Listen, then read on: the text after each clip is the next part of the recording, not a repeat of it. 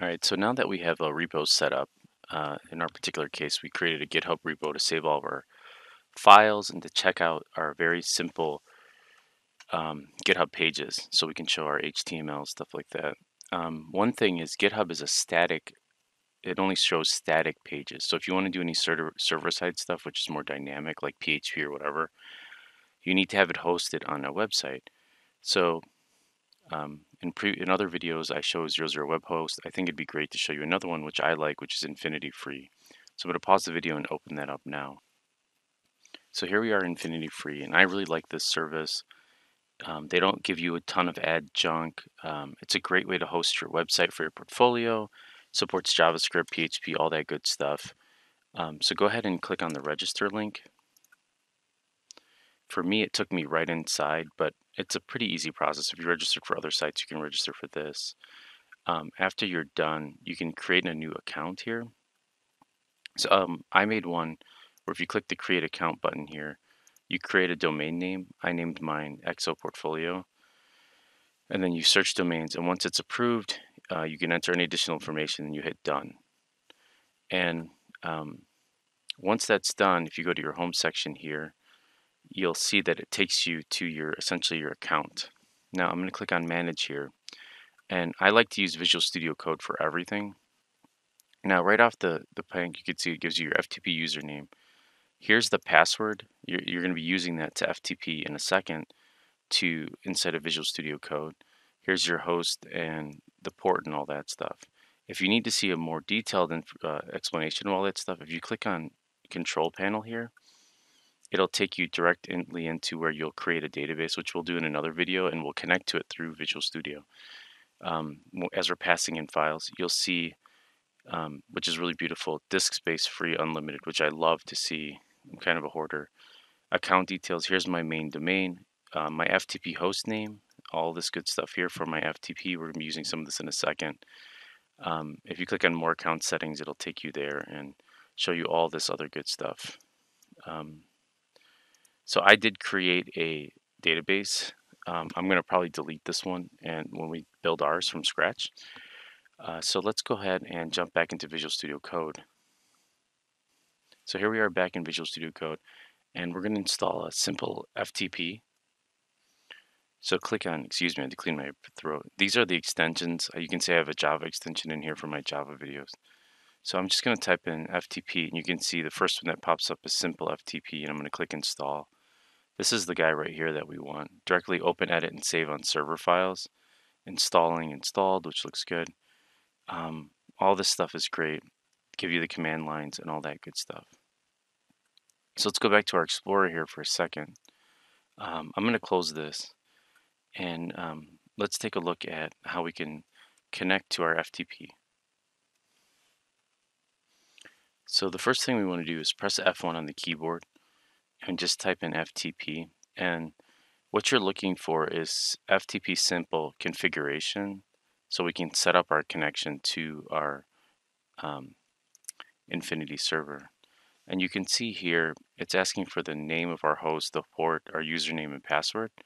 So let's go ahead and enter all that information in. So just as a rehash to show you where you can get that from, let's jump back over to our other site, the Infinity Free site. Now, do you remember how we had our home section here on our panel here? If you click on the account section, now remember you have to create or manage a site. Remember how we created a username? So for example, mine is Exo Portfolio. So I can actually send this link to people and say, hey, look, this is my site. And it's going to come up with some junk screen, probably some appeasy screen. Yeah, like this. And that's okay, you know, like, because we don't have anything. But so we want to make sure that we spruce that up and add all of our cool stuff. So my FTP username is, I'm going to double click that, copy that. And actually, to make our lives easier, I'm going to pause the video and do a double. All right, if you're not used to this, what you can do is hold the Windows key down and then push the left or right arrow key, and it'll snap these panes to something else. So you can set up the same stuff. So my username is here. So here's the username here. I'm just going to paste it inside of this. Maybe we should start with the top. So for the name here, it can be anything you like. Mine is just Infinity Free web portfolio. The host here, you see it says FTP host name. I'm going to copy this in and paste it here. The port name is usually around 21, so that's why I auto-filled that. The type is FTP. My password, I'm going to really just show hide this and copy and paste that in a second. So we want auto save on, so it's constantly saving our site as we're uploading it to the website in our personal files. And then I want to turn off for confirm to false here. The reason for that is it's going to give you a pop-up box every single time you go to save it, asking if you want to confirm that. I get really annoyed by that, and I know where Control and Z is to undo my last action, so I don't necessarily need to be, constantly reminded if I made the right decisions in life. I have my parents for that. So I'm going to go ahead and hit Control S to save that. What I'm going to do is I'm going to pause the video, pop in my password, and then I'm going to close this because it's going to delete the file anyway and just save off this temporary JSON, and then I'm going to show you how to connect. And just really quickly, remember, our FTP password is here that I'm going to paste inside of here. All right, so let's go up to terminal and create a new terminal. And down here where it says PowerShell, let's make sure that we have, let's see, debug console, problems, output. Oh, there we go. Under output, we want to go to FTP simple. So press F1 again, remote directory. I'm sorry, FTP simple. And then we want this remote directory open to workspace. And then it has infinity free web portfolio. I'm going to click on that. And then it says current directory / htdocs directory date, all that good stuff. And so it shows you essentially when I first signed up for the account and did all that stuff, which was yesterday. So I'm going to select that. And it says down here, FTP open, Infinity Wars free web portfolio, FTP connected, open. So now I have that, and then it says CD HTC docs. I can go to parent directory, I can go to current directory. So you might be like, well, what the hell is HTC docs? Now it's refreshing. Let me pause the video and show you what that is. And you can see it's connecting. It refreshed my interface here. And then you see there's an index2.html. If I click this, it's an empty. The initial one, the 1 was empty. The 2 is all of this information here. And let me kind of get into a second where it says your website is ready, infinity free. Like where the heck is all of this stuff coming from? So hold on one second. Let me pause the video and go back to my infinity free website.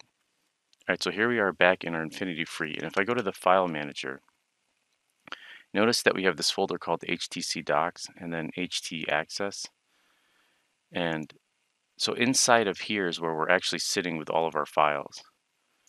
So if we go in here, you see HT docs, and just like inside of our repository here, we are actually in that I'm sorry, not repository, but our FTP, we are in that HT docs folder. And if I make a new file just called index.html,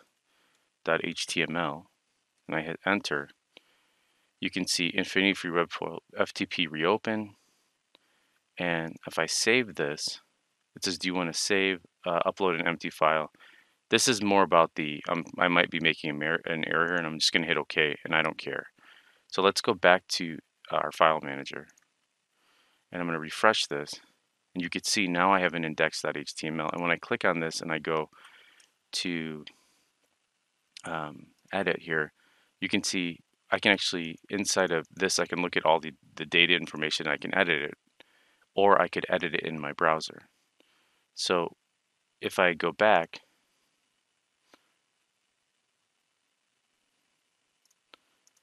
come on. Let's just go back into our file manager here. You can see now we've completely FTP'd up to this folder, and we can use Visual Studio Code. I think this video is getting a little longer. I think in the next video, what I'm going to do is we'll just start coding. We'll create all of our cool stuff, our folders, and I'll show you that even in this htdocs folder that we have here. Well, let me just show you that really quick. Check this out. If I make a new folder here, and I just call this like PHP, and I just kind of save this out by hitting Control S. I'm gonna hit OK. Hopefully that false took, because I don't want that to keep popping up where I'm always reminded of stuff. I click on htdocs. Let's refresh that for a second. You can see now we have a PHP folder. So now we have full control. We're saving stuff on our GitHub repository, so that looks great for potential employers. And now we have a live FTP that we can work in.